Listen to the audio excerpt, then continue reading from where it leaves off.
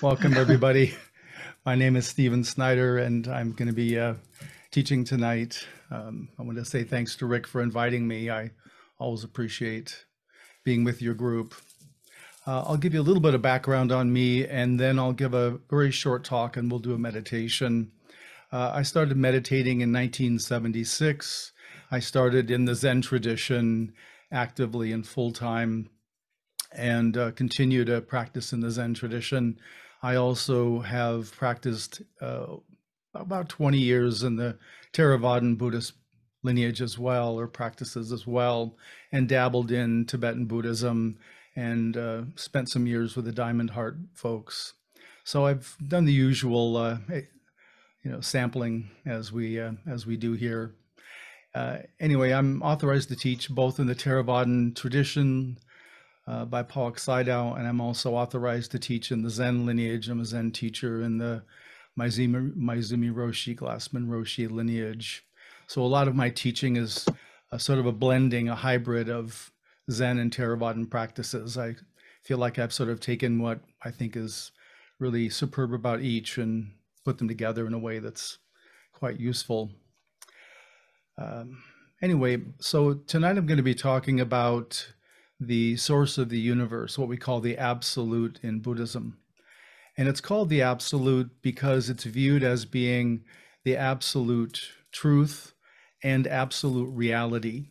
It's the source, excuse me, it's the source of all creation in the universe. All of us, everything that we can make contact with is a product of the absolute. And experientially, the absolute has two functions. The core function is what I call the unmanifest. And the unmanifest is characterized by a quality of absence, what traditionally is called emptiness in Buddhism, where there's seemingly nothing there, but yet there's something there. So it's a little bit of a conundrum or paradox. And in the unmanifest, some of the chief qualities, in addition to absence, are peace and silence. And those actually are the force behind all of life. The other function of the absolute, I call the manifest, and that's characterized by presence, where the unmanifest main chief feature is absence or emptiness. In the manifest side, it's presence, so it's here-ness, it's a substantiality. And coupled with that is pure love. So it's an unconditioned universal love that is, again, the presence and absence powered by the unmanifest is what creates all of life. That's the life force we all have.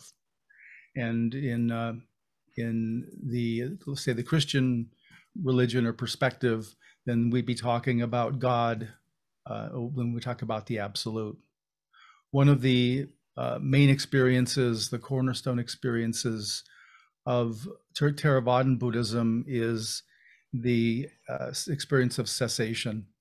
And that occurs when our awareness and consciousness enter into the unmanifest and are drawn deeper into the unmanifest to the extent that all thoughts stop, all sense of a self, all sense of a body stop, all awareness and consciousness stop.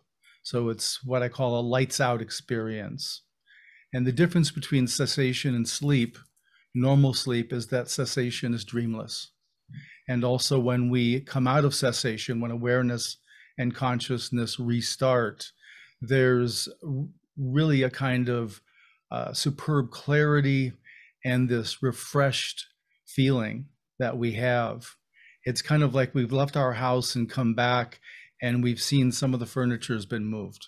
So within our inner experience, things have changed. And in the Theravadan model of awakening, the map of awakening, this would be the first experience of cessation, would be the first stage of awakening called stream entry. When I introduced myself, I forgot to mention the books I've written. So if I can just mention those briefly.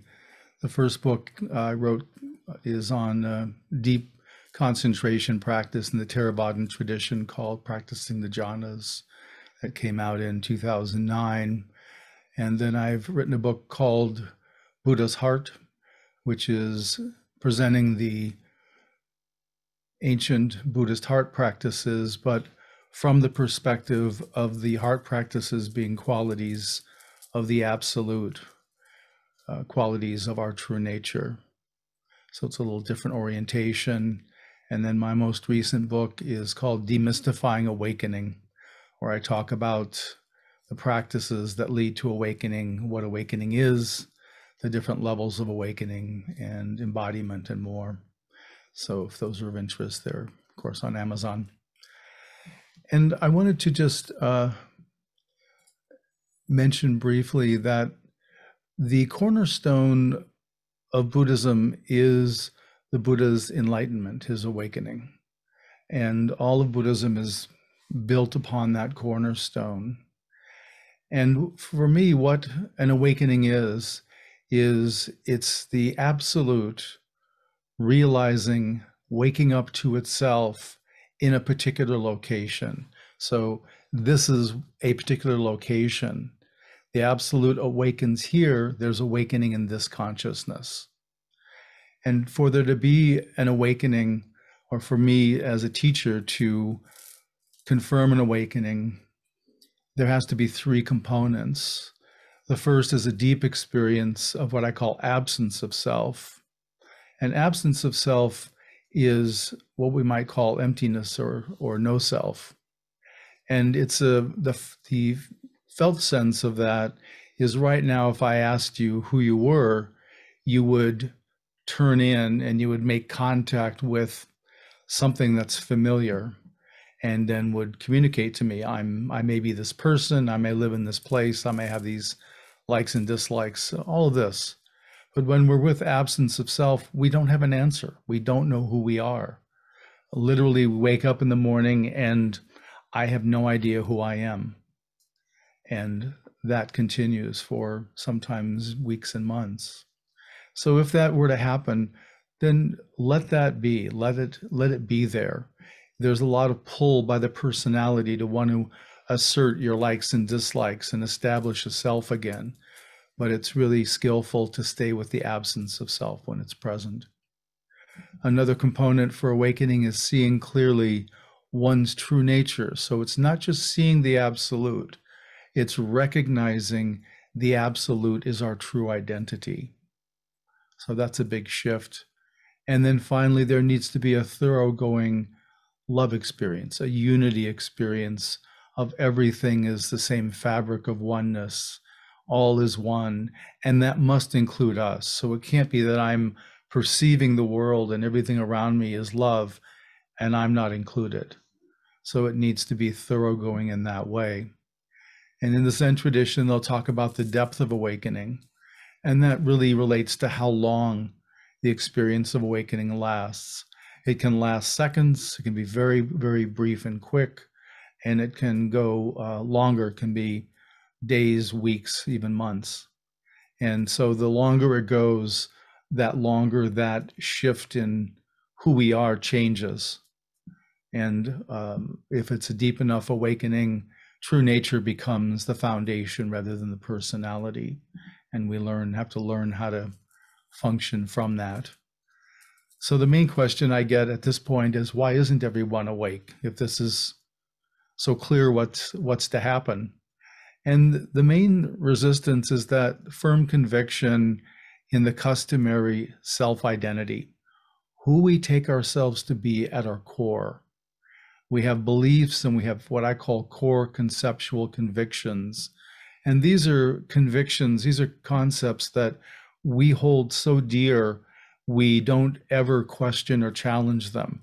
So things like gravity would be not, obviously it's not a personal quality, but it's a kind of conviction we don't question. It's a certainty. And in the same way, we hold opinions about ourselves and the world with that same level of certainty. And those really are what get in the way of awakening, because we believe them so deeply. So as we have more contact with the absolute, it softens our allegiance to those core convictions and lets us begin to question them. And that loosens and opens us up to where we can then recognize and receive the absolute. Because the absolute needs our form. It can't awaken except through form. So that's why we're needed for the absolute to awaken to itself here. So I'm going to go ahead and stop here and start taking some questions or comments. And feel free to either share your experience, or if you want, have a question for me, I'm happy to receive those. Good afternoon, good evening. Thank you so much. It was such a profound meditation, and you're just amazing. And my question is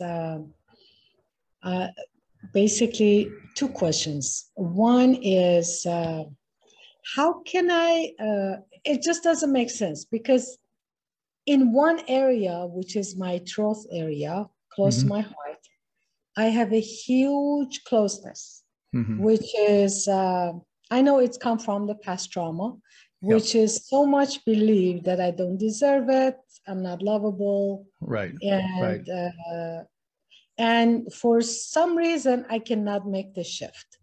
The upper area, which is my brain, because I work so much, it's amazing, right? So I was fully able to follow your direction. And I've been following Moji's directions, and it's amazing, right? I can really get to that place. For that, discrepancy within me. And I'm just questioning, if I'm able to get to that place, how I can dissolve that part within me or within that place. But as much as I go through that deeper, it becomes harder. Right. That's one question. And another one. Well, let me answer that one first. I won't be able to hold them all. Thank you. It's a great question. And during the meditation, where were you feeling contact with the absolute? Oh, in my brain, in my heart. Okay. Every place but the neck. But the neck. Okay. So what you do when you make contact like that is you feel the presence, either the absence of the presence in the head and in the body, and you also feel the tightness in the neck too. But you don't do anything. You let them interact however they're going to. You don't have to do anything. And they will begin to communicate at some point, and that will start a softening. And some of it's going to be, I mean, you'll probably have to do some work around it, some investigation. You seem to know what the content is of that, at least the history of it. And so there may be some work you'll have to do to release it, or to be with whatever the underlying trauma was that started that. But there's something probably around, normally in the throat, it's something about speech, saying something, saying the right thing, something along those lines. But the main thing is just be with all of it and let it interact. So my other question is exactly what you said about attachment, right? So for example, when you did such a beautiful meditation, I truly appreciate that, love meditation. I try to just stay there, right? But then mind comes in and just saying it, but remember, do not have to attach. So let it go, let move on. But at the same time, when I was just focusing on here, that the feeling of pleasant, feeling of kind of joy, but at the same time, something interfered that, don't forget about the attachment. Don't attach here, just move on. But so I'm just so confused. Don't know, should I have to stay there, listen to the feeling that is creating in me, or should I just mentally believe that I shouldn't attach? Well, I think the strategy is to be with the absolute, to be with the tightness in your throat without investigating it. Just, like we're together right now, just like this. And then over time, they start communicating and they start working it out. And again, then it'll reveal whether you have any work to do on your side, or whether this is just a tension, a holding of a pattern. And then you'll see what comes next, how to unfold it. So stay there. When I stay there, it doesn't mean that I attach to that. No. Okay, no. Thank you so much. That was my confusion. Okay, great. Thanks for your questions. Thank you. Hi, Stephen. Hi. Thank you so much for this evening's presentation or meditation, not presentation. Well, actually both. I really appreciated your talk both before and afterwards. And my question is, I think, pretty simple. It is that it's simply that when a meditation feels particularly profound, I feel like I want to continue with that experience. But then, there's stuff to do. So how do you reconcile that? I mean, because we had this break, and I'm sure, most people are going to go off and, get a cup of tea or something. And I just didn't want to do that. I just wanted to abide in this kind of sense of presence. Yeah. And what do you recommend? Well, I've got a couple of videos on YouTube where I guide people through the same territory, and just know that every one of the videos is different because I'm commenting in real time what's appearing. So they're not identical in any stretch. And there's one I did that's just in the into the unmanifest, the peacefulness. That's on Guru Viking. It's called Absolute Peace Meditation, and it's about 45 minutes. And folks have downloaded it. You can listen or watch it. And that's another way. I recommend doing it before bed, because it's a great way to just really relax and really move into that territory of peacefulness before we sleep. And I think, my unofficial theory is it might be helpful to land in our subconscious. Yeah, I'm sorry. What's it called again? Absolute Peace Meditation, and it's on the Guru Viking website. Okay. And then you can find stuff on YouTube under my name. There's a bunch of videos. Sure. Okay. Well, thank you very much. You're welcome. Really appreciate it. Hi. Thank you as well for tonight's session and the meditation. It was lovely. I have a question on how does the feeling of bliss relate to awakening? I've had moments where I've just felt so, peaceful, relaxed, connected to oneness. And and I describe those or define them as bliss. So how would it relate to the absolute that we were meditating on this evening? Yeah, I think in either contacting the unmanifest or manifest, we can encounter bliss, which is really a form of the love. It's a form of the peace and stillness. It's just a kind of ecstatic experience by connecting. And I think also that we know on some level when we're connecting with the absolute that we're connecting with the source. And even that is really a happy time, which I think folks do experience. Some experiences, but not everyone, but it's not uncommon. And those moments, I found they don't last for long, like they last 5 minutes, let's say. Is that a beginning to being able to practice it more? Yeah. It's where you start, and it's important not to regret when it goes away, to just know it has its own timing, and it's going to appear and then go when it's the right time. So you're not making it happen, so you can't control when it stops or goes away or goes out of view. So just be patient and enjoy the times when it's there. Try and really surrender to it, open to it, let it touch anywhere in your consciousness is very important, because that lets it land more fully in your consciousness. Thank you. You're welcome. So my question maybe is a little more nuts and bolts. When you were leading us through the meditation, and we got to the point where you were encouraging us to contact the manifest and visualizing that as a light. Okay, so I'm meditating with my eyes closed. And when you first mentioned light, I'm not, my eyes are not taking in any light. Mm-hmm.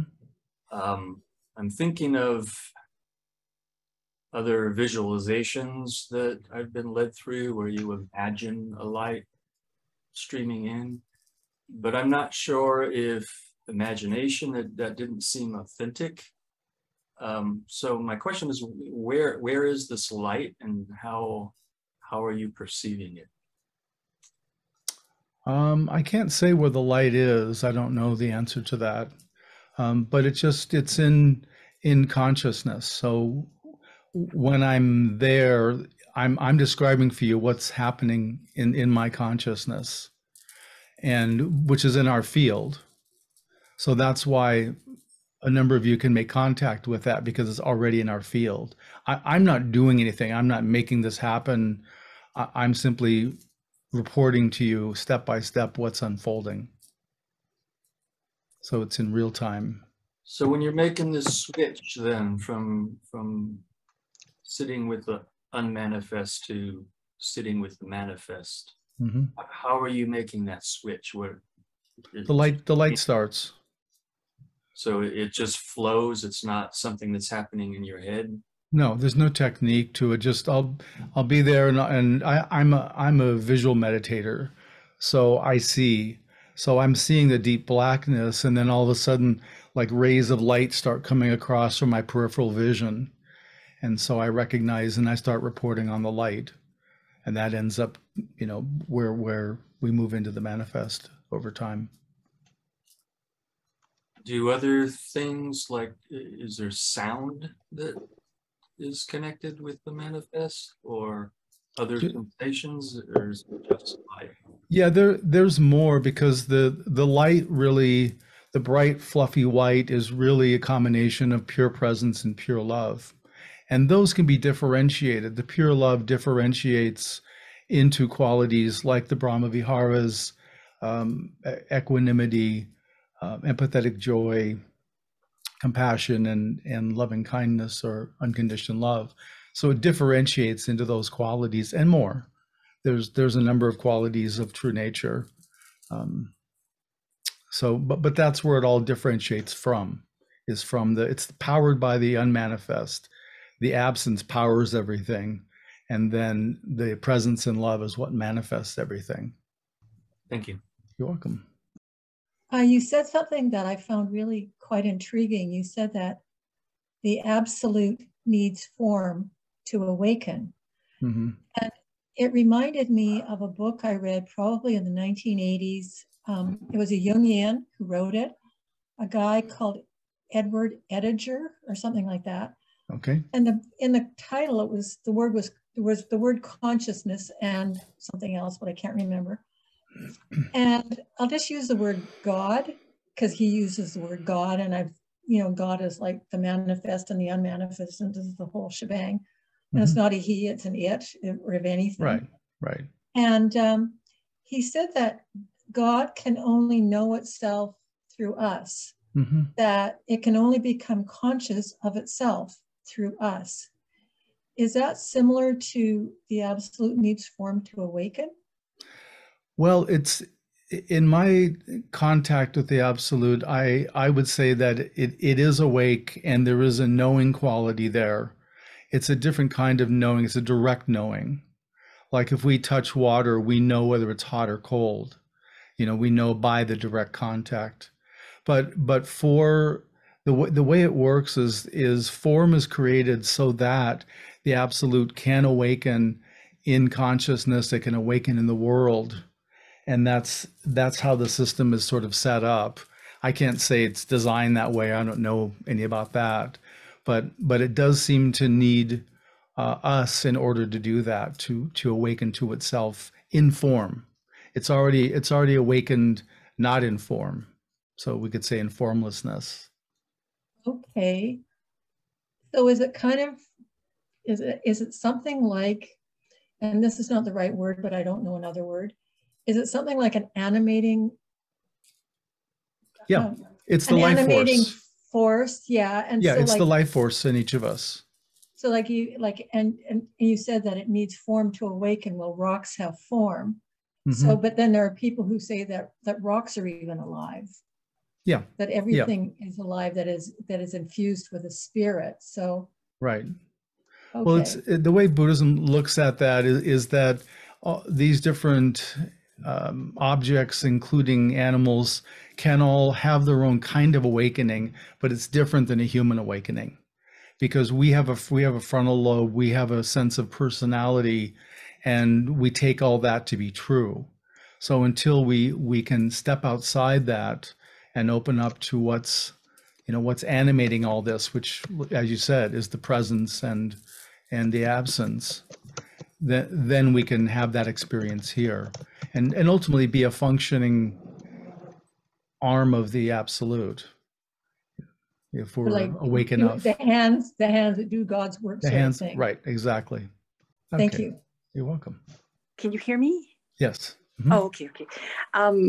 I had something happen to me 30 some years ago. It was, and I didn't know what it was, and somebody labeled it, and they called it a Kundalini awakening. Mm-hmm. And it was hell. Mm-hmm. And I thought I was going to die. Yeah. For about 10 months. Yeah. And then I feel like the rest of my life has been spent adjusting to it. Mm-hmm. And when I first read about it, I thought, oh, goody, this is enlightenment or something mm-hmm. really cool. It wasn't cool. It was just bloody hard. So what's happened since then, in maybe the last even just couple of years, is a couple of things have happened. One is I've noticed that when somebody even talks about the galaxies or the heavens, I don't know what it is. There's just something so, there's not a word for it. I guess awe is the only word. Right. Yeah. Right. And the other thing I've noticed too, and I feel so completely detached from this, is, interestingly enough, the previous person mentioned hands. Like, I was at my dentist the other day, and she's actually a friend. So she's mm-hmm. going to extract this tooth. And she says, and I've decided I'm going to do it in spite of the trouble I'm having with my hands. And she's like in her 40s. And I said, what's wrong with your hands? She says, I've got something called Soren's disease. Hmm. And my hands are really stiff, and I don't do extractions, but I know you would like me to do it. And I was compelled to hold her hands. Mm-hmm. And I didn't even know why. I just held her hands. And I feel that a lot of times that, anyway, so then I texted her afterwards and I said, I didn't mean to be inappropriate, I feel this sometimes, but I don't do anything with it. And then she texted me back and she said, I just felt love. And Good. But the weird part is that I struggle with so many things, and it's sort of like this, I kind of have two lives. When something like that happens, it's not me doing it. I don't feel ownership of it. I feel like it's just kind of bizarre, actually, but it's not bad. It's just conduit or something. Yeah. I don't know. I guess my question would be, when I didn't even ask a question, and I think I know the answer, but how can I have more of that? Right. And less of the crap, the mm-hmm. hard stuff. Yeah. Well, in the traditional awakening experience in Buddhism, it's not something that's born of pain, because we're waking up to that pure love, we're waking up to that pure peacefulness, the presence, all of that. So it's a liberating and really, I could say with a small e, ecstatic experience. And then after awakening is some of what you're describing, that there's a period of integration, a period of learning how to let it inhabit who you are and influence who you are. And we really have to look at life through the lens of truth. What's true in your life and what's not, and whatever's not true needs to be released. And so you're basically, your outside has to match your inside. They don't. Yeah. But the more they do, the easier it is. And then that lets us go deeper in meditation because we're in effect walking our talk. So that's why it's a good thing to do. Yeah, but I think if you weren't after meditation, but I mentioned about the Guru Viking Absolute Peace meditation. Yes, I wrote that down. Good. Yeah, so you could watch that, and okay. I think that would also be something that would be useful for you to listen to. I think the other thing I found, like I'm fairly new to this style of meditation. I used to be part of a church and we did it, but I've been sort of part of Tara Brach's group and stuff for about a year and a bit. And I think what I found is that to have space so that the other can happen. Because if I'm so caught up in something that I'm upset about or obsessing about or whatever, there isn't space for the other to happen. Right. Inner spaciousness is critical. And that's part of what we're cultivating in meditation is more and more of that spaciousness, because really it's like the canvas upon which realization is painted, to use a metaphor. But you're quite right. The inner spaciousness is very critical. So if we're crowded out by a lot of our personality workings, and we have to get to where we have more silence, and that will calm down the personality where we can have more open space. But I'm running out of time. Only takes a minute. No, I mean, I'm getting pretty old. It's like, uh-oh. I know. Thank you. You're welcome. Hello, Stephen, and thank you, Stephen, for this evening. Something that I personally have some challenges with, but not so much this evening, but I noticed it was coming up in the chat. So I thought I would raise it, even though right at the moment it's not quite as strong for me.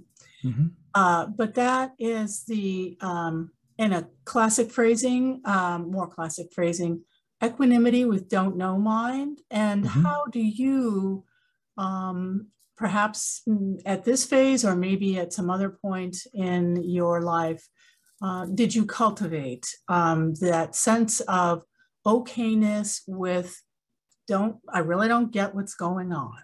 So I thought I would just phrase that. Thank you. Yeah, I think there is a way that we do have to understand that the absolute is a mystery. And it's a mystery we're never going to fully penetrate.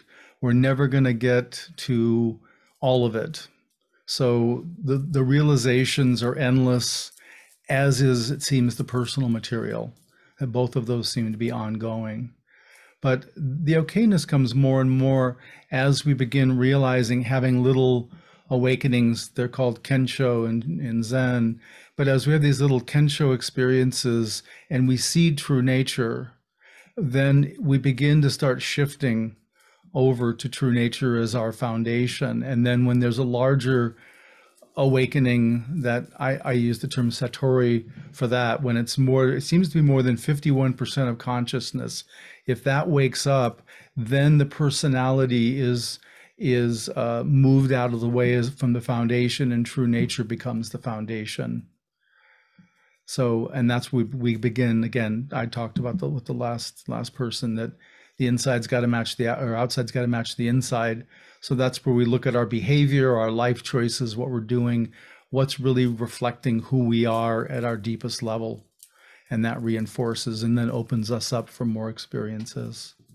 Thank you, Stephen. I'm reminded of someone else who said something similar, in that when this sort of broadening of the foundation is another way I might word what you're saying. I hope that's somewhat reflective. Yeah, sure. It's in a sense as if we have to teach the child again how to walk, talk, and interact and be in the world again. That challenge around equanimity when we're in a space where that's less foundation, it can be really challenging. So I just want to acknowledge that. Yeah, and equanimity, and thank you. That's it for me. Sure. So thank you. Equanimity, as I teach it, is about acceptance, accepting the truth of the moment, because that's really why we're not equanimous, is we want something to be different. So that's where, if we're just paying attention to accepting what's right here, right now, that's really one of the secrets. Thanks for your questions.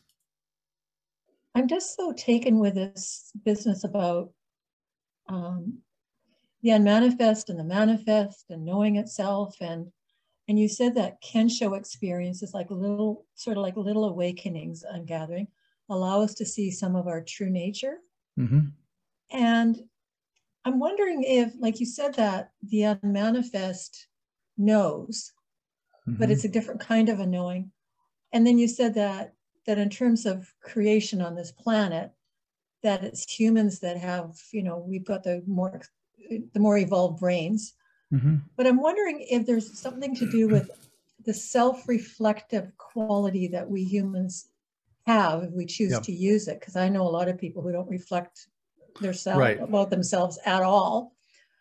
And so I wonder if maybe that knowing of the unmanifest is like maybe what's needed through us is like having something mirrored back to it, or like a self-reflection.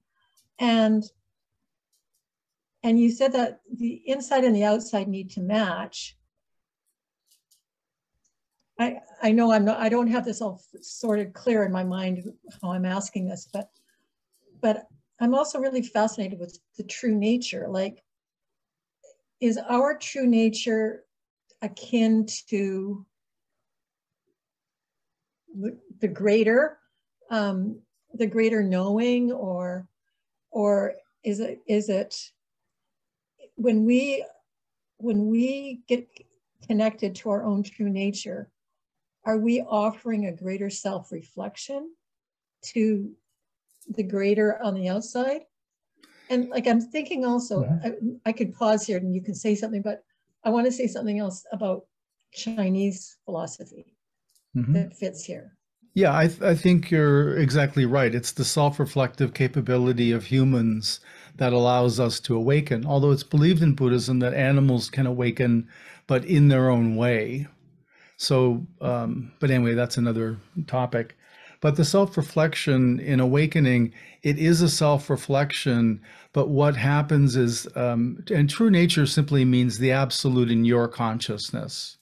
It's just because there is a way we have a collective, and we also have an individual or perceive an individual consciousness. So it's when the absolute self-reflects, awakens to itself in the location of Ramona. Okay. Oh, so that's cool. Yep.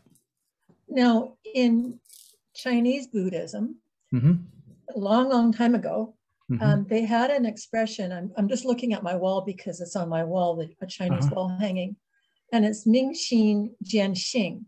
And what it means is, literally, it means bright heart, see true character, or see true nature. Yeah. And so, and it's been explained to me by Chinese people that what it means is, and there's so many different ways to say it, that when we can see clearly into our own hearts, into our own depths, then we will know ourselves and we will know our destiny. Okay. Or something like that. And so I guess that's just sort of a part of all of this that we're talking about. Right. Well, seeing into our heart, seeing into the heart of the absolute is seeing into the pure love, the differentiated qualities of love, of compassion, of equanimity, of empathetic joy, and more. So those are pure qualities. And the way we can tell when they're qualities of true nature or the absolute is that they're universal, they're objective. And when we create something, it has, I call it the fragrance of us. It feels like it's produced by Ramona, where if you're in touch with a quality of true nature, it's definitely going to feel, you're going to say, I'm not doing this. I'm really clear. I'm not doing this, but it's here. And so that's some of the hallmarks of when we're in touch with true nature. Yes, thank you. Thank you, Stephen, so much. I'm going to struggle with this a little bit to put into words my question. The absolute is also loving. And I think my question sort of has to do with we as humans can practice, and that practice may bear fruit in different ways and at different times for people. From the absolute choice perspective, if one can say that, this absolute, which is filled with love, I would guess, if, you know, not to speak for the absolute, but it would seem as if they would want everyone to be enlightened and experiencing this. And yet people can practice for years, maybe have, as you said, little Kensho experiences. And other people, my understanding is they just get hit with this and don't even know what has happened to them, and maybe never integrate or spend a lifetime integrating, or maybe integrate that very easily. Can you speak? I don't even know what my question is, but can you kind of speak to that? I mean, it doesn't seem as if we have a whole lot of choice other than practicing. You know, that's on our part. We can make that decision and devote time to that. But is there some choice from the other side, or how does it happen that some people will, you know, go further on the path and others it's not in this lifetime? Yeah, it's a good question, and probably that discussion would get into discussing about rebirth and past lives, because it does seem, I mean, I have students who have experiences or talk about things that they can't possibly know about. They haven't had the experiences of yet. So I'm a believer in rebirth and past lives from seeing this, and I've had a few experiences myself.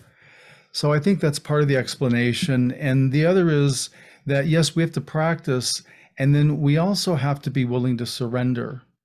We have to be willing to let go of who we take ourselves to be, because we clutch onto that as like a raft.